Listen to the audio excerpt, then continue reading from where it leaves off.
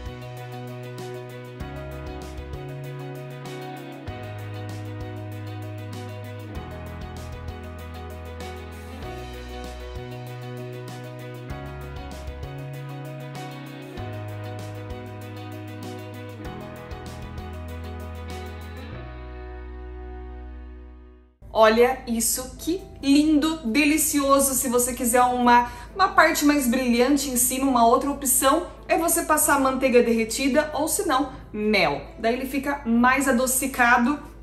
Olha isso.